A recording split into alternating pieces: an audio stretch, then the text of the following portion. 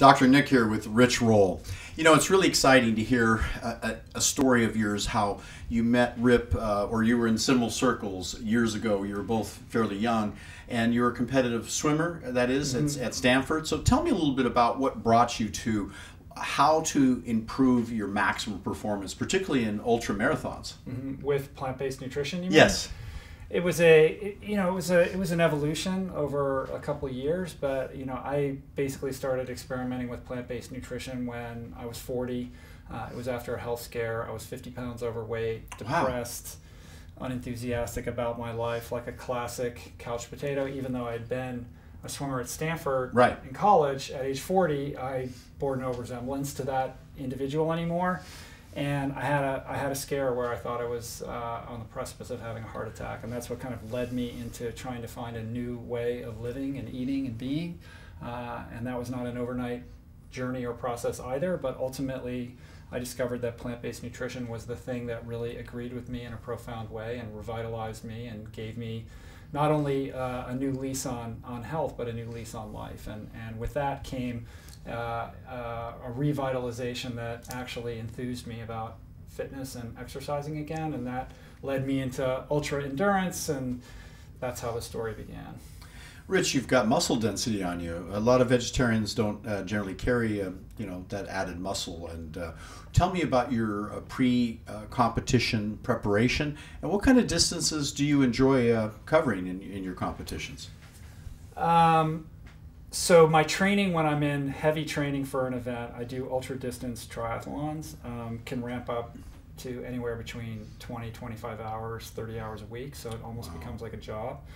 Very intense amount of training that involves a tremendous amount of cycling, running, and swimming. A typical, what was the second part of the question? Well, what do you do? What kind of foods do you eat? How do you prepare your body to accomplish rather inhuman feats? I mean, it's certainly a trying on the body. So the events that I specialize in are like double Ironman distance triathlons, 320 miles, multiple day, out for 10 hours a day, killing it. And in order to kind of fuel for that, I try to stick to whole foods. So when I'm on long rides, it's bananas, it's dates, it's coconut water. If I'm doing any kind of... Do you carry them with you when you're on the actual ride? I carry, but then I'll stop and replenish because you can only carry so much. I start the day with a very nutrient-dense Vitamix smoothie that's packed with dark leafy greens and beets and beetroots and superfoods like spirulina and hemp seeds and ground flax seeds and chia seeds and berries and a lot of fruit, a lot of carbs. I have a very high carbohydrate intake. But they're all natural carbs. So you're not pouring in sugar into this. Quinoa, lentils, tons of beans, round the clock. I have a tremendous appetite. I eat a lot of food. I've been doing this for 10 years, and I'm sure, like yourself, you would agree, I've never had any problem building or maintaining lean muscle mass. Exactly. So what would you say if you were to, say, revert back to the early, say, American diet or even a paleo or a keto diet? Do you think your performance would be as good as it is now, or have you had any experience with that kind of intensity of training to know there's a difference in animal-based versus plant-based protein? Well, when I was competing at Stanford, I was world ranked in swimming. I was pretty good, but I was eating a standard American diet. And plant-based nutrition is what really gave me this new lease on life. And a lot of people say, oh, well, you succeeded athletically despite only eating plants.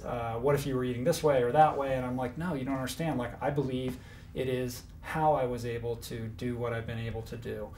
It's allowed my body to repair itself, to recover in a very expedited fashion. And anybody who's an athlete knows that the holy grail of athletic performance is expediting your recovery. The faster you can recover in between your training, the harder you can train, the further you can go, the less likely you are to get ill or to overtrain or to get injured. And when you protract that out over the course of a season or a number of years, you see tremendous gains.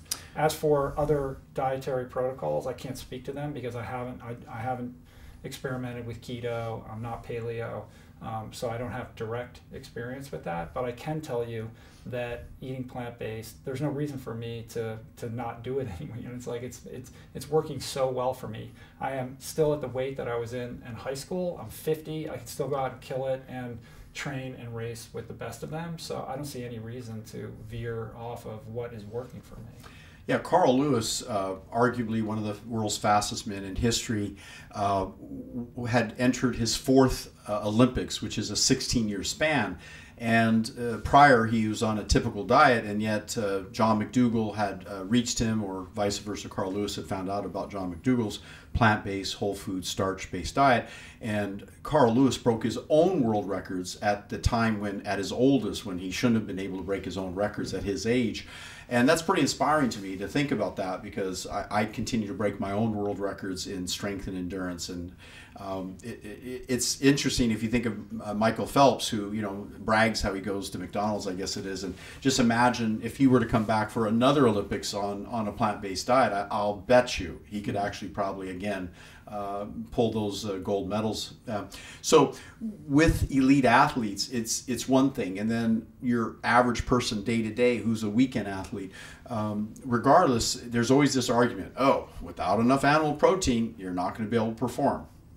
It's absolute malarkey. It is the biggest misconception with respect to nutrition that's out there right now. I think it's a complete red herring, non-argument, this idea that you have to get your protein needs met by animal products. It makes no sense. I mean, I wish the word protein didn't even exist, because what we're really talking about is amino acids, and specifically the 9 essential amino acids that your body cannot synthesize on its own and needs to get from food sources. These 9 essential amino acids are found in copious amounts throughout the plant kingdom. It's how the animals get them, that people eat to get them. So you're just eating lower on the food chain. And in truth, I don't think it makes any difference. And I think most people, especially non-athletes, are eating 2 to 5 times their recommended daily allowance of protein. This is not healthy. It's actually making them sick. And it's affecting their joints, to my knowledge, their performance. there's no study that I'm aware of that suggests that eating excess amounts of protein leads to enhanced athletic performance. In fact, all the evidence is to the contrary. And there's no doctors that are treating patients for a protein deficiency. It just doesn't exist. It is the wrong question to be asking. Unfortunately, the marketing interests are so powerful, they have us brainwashed and having us believe that we need, basically to inhale a gigantic protein smoothie within moments of waking up in the morning, or we're not going to be able to inhale air in and out of our lungs. And it's not a healthy message. It's ill-informed, and it's making people sick.